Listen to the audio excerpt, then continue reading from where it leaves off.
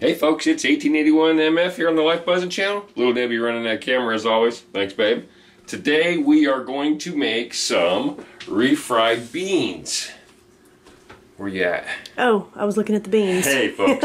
So we eat nachos weekly, sometimes twice a week. How's that? Good? There we There go. you go. Nice light. Sorry, folks. That's all right. Okay, so anyways, we're going to make homemade refried beans. We're always buying those little cans, and we use half of the can, freeze the other half, forget about it, buy another can. We're doing the can. So anyways, I was on the internet the other day, what a great place, and ran into this cute little station, this cute little video, Cooking with a Little Spice. Melissa runs that channel. She's been out there for about a year. Cooks all kinds of cool stuff. I grabbed onto that refried bean one, so here we go. Her recipe starts like this. Slow cooker crock pot, okay? It's going to take us 8 hours to make this. So we're going to add 12 cups of water. 12 cups of water, okay?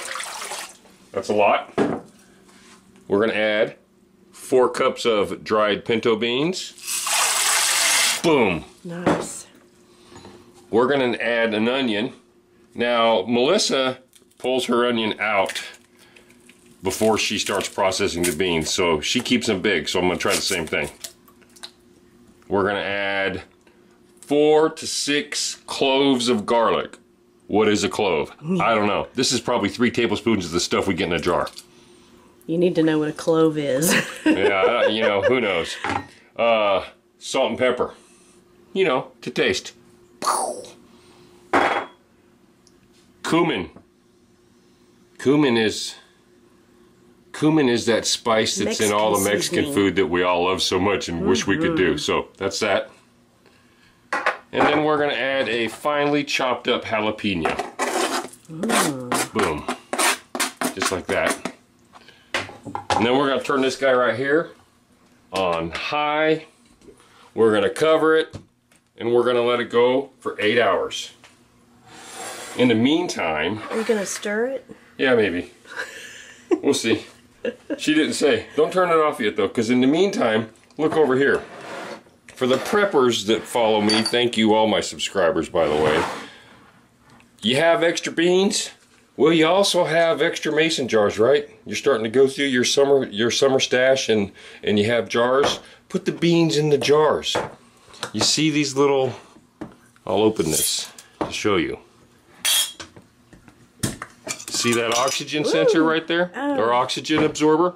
You put that pack in there, you cover it up, it takes out all the oxygen.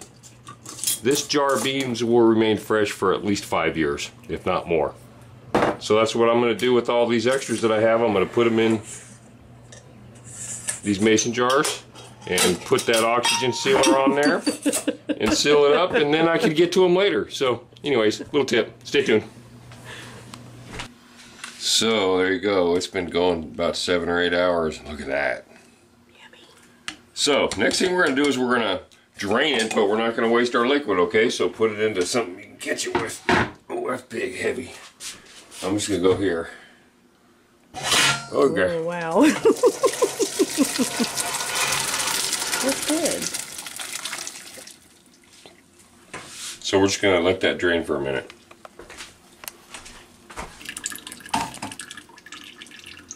Okay, so now I'm gonna go back over here and put half of them in here. So half of them I'm gonna use a potato masher on, and half of them I'm gonna use a food processor on. Oh, shites. What happened? Nothing. Oh, wow, I see it. Oh, no. Oh, it's on the cord. It's okay. And then we're gonna grind this guy up. Melissa took out the onions, and she's probably got a really good reason for it. And we may learn that the hard way, but I left mine in. Grind them up. Plug it in. Grind them up. Sorry, folks. Plug it in. We're really prepared here. Here we go. So look at that. That's ground up. And honestly, I think I'm going to add a little bit more in there because we like ours ground up pretty smooth. Look how fun to see the different before and after. So I'm going to add a little bit more. And then this stuff in here, like I said, we're gonna potato mash. And I don't know where the potato masher is, do you? Well, I'll have to get it for you. Okay, be right back. And just kind of mash that down to however you know, however meshy you want it.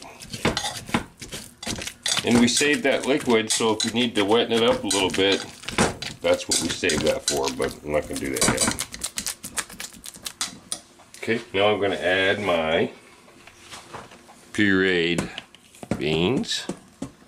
Oh, you're mixing them. I thought you were going to do 2 different textures. It will be 2 different textures all in one.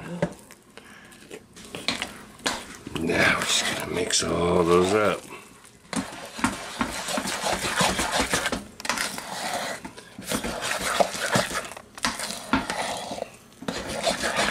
Look at that. So now what we're going to do, we're going to figure out what's a good serving size for us with our nachos. And then we're going to put them in freezer-sized Ziplocs. And we're going to have enough refried beans to last us for quite a while without having to buy the ones in the can. So there you go. Thanks for watching. 1881 MF and Little Debbie Does on the LifeBuzzN channel. We're making refried beans. We're going to have nachos tomorrow night. Thanks, Melissa. Go check out her driveway.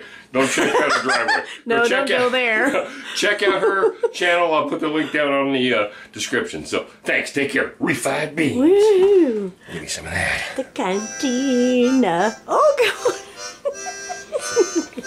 Is it yummy? They are good.